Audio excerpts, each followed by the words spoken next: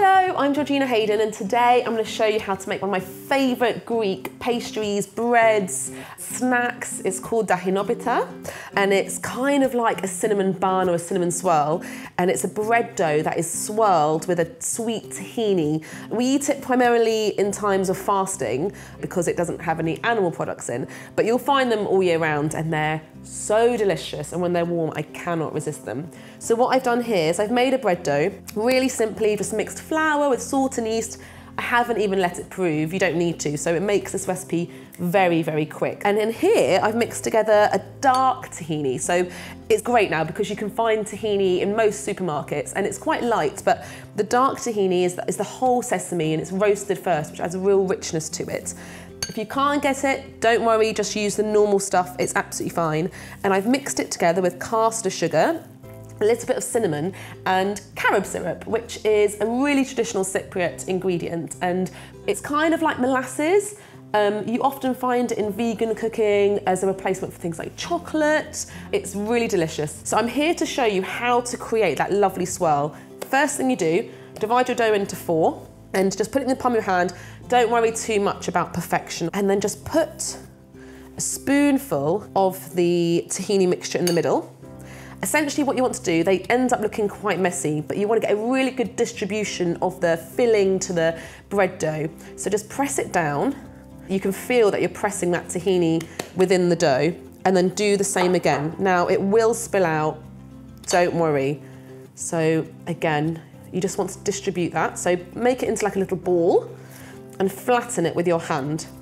And now what we're going to do is we're going to get it into a long sausage. So flour your worktop and guide the bread into a sausage shape.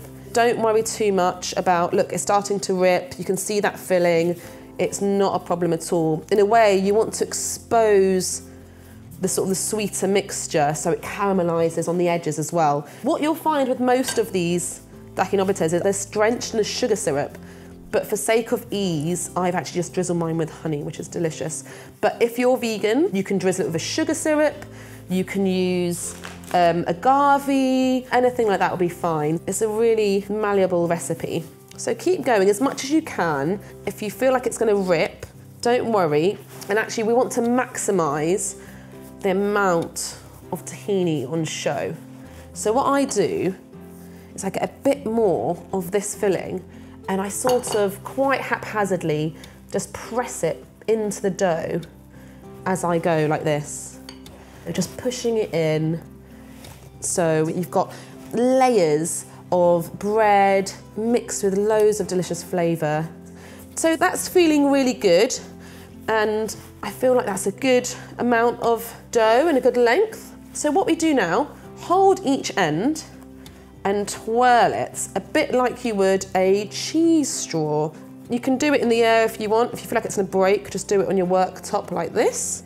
So I've just twirled that as much as I can. I feel like there's a really good distribution of filling to bread dough there. So we're now gonna swirl up a big cinnamon roll. So just swirl it round like this. You don't want it too tightly twirled because you want to give it all room for movement and growth in the oven. And that is literally it. Just poke that bit underneath so it doesn't unravel in the oven. And I just press it down slightly with my hand, just like so. And that is that done. So just make the other 4, and then when they come out of the oven, good drizzle of honey, so delicious.